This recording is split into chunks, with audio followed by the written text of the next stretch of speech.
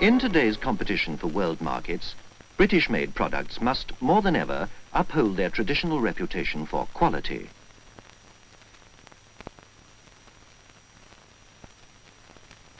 To manufacture quality products and to market them at competitive prices, at the same time maintaining or improving profit margins, requires the most advanced manufacturing methods. Much depends on the machine tool manufacturer and the efficiency and precision of his products.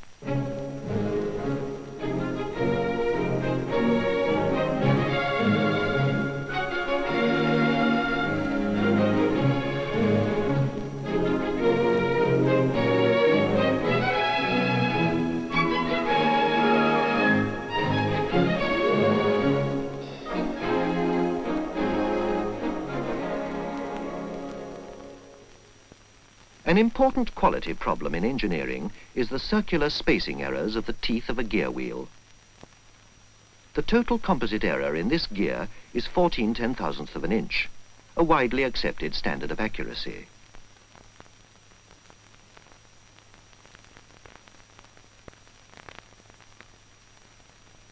A second gear, examined under the same conditions, has a total composite error of only 4/10,000th of an inch. This shows an improvement over the first wheel of 10/10,000, or 3.5 to 1. Yet both gears were cut on the same hobbing machine. How then was this improvement achieved?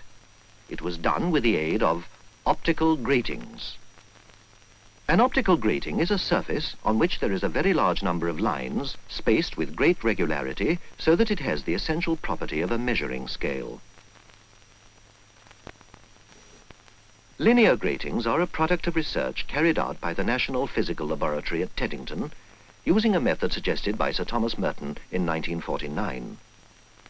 To produce better and cheaper diffraction gratings for spectroscopy and other scientific work, he proposed that a continuous line, turned on a lathe, would contain fewer errors than a series of straight lines drawn on a reciprocating machine. So, at the National Physical Laboratory, the master of a linear grating is impressed on an optically polished cylinder by a diamond. To ensure the greatest accuracy, any minute errors in this high-precision lathe are further reduced by use of a grating-controlled servo system acting on the cutting diamond.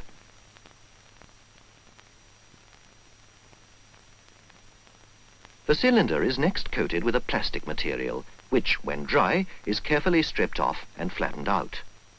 The impression of the helix now appears as a series of parallel straight lines. These are the source of the photographic copies of linear gratings for use in practical applications.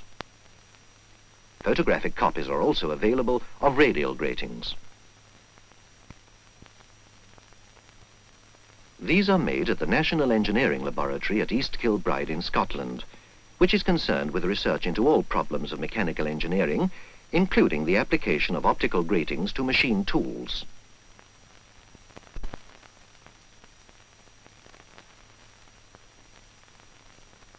Ferranti Limited were the first industrial concern to exploit the possibilities of this new measurement system. For 6 years, in collaboration with the National Physical Laboratory, they pioneered its application to machine tools. The Ferranti reading head was arranged so that it could divide each fringe pattern into 4, thus allowing measurements to be made equivalent to 1/4 of the distance between the lines of the gratings. That is to say, a dimension to 1/10,000th of an inch is obtained from gratings of 2,500 lines per inch by dividing the fringe pattern into 4. If the fringe pattern could be subdivided into smaller parts, say 40 instead of 4, then the same fine measurement could be obtained from coarser gratings, which are cheaper to make. This problem also interested the Staveley Research Department, which serves the Staveley group of companies by research in physics and mechanical engineering. Staveley Research and the National Physical Laboratory delegated members of their staff to collaborate. Some of the development work concerned the mechanical design of the reading head, but the main improvement resulting from this partnership was the development of electronic circuits for fringe subdivision. In the Staveley reading head, 4 photoelectric cells provide the signals required by the control equipment for it to subdivide each fringe pattern into about 50 parts. This equipment, if used with a coarse grating of about 100 lines per inch, is able to meet the majority of engineering requirements up to a very accurate standard. Advances have since been made in respect to the gratings themselves and in the means of reading them. This is a reflection grating on a polished steel strip. It has an obvious advantage over a glass-mounted one.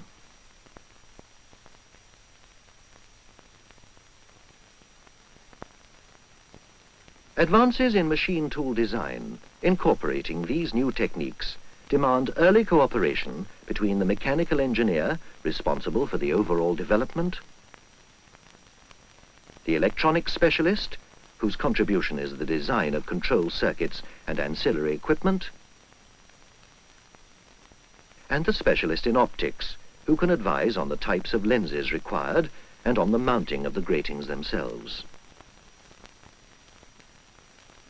Yet a combined team of mechanical engineers, electronic and optics specialists will still need and can count on the great experience already gained by the National Engineering Laboratory and the National Physical Laboratory from research into the application and production of optical gratings.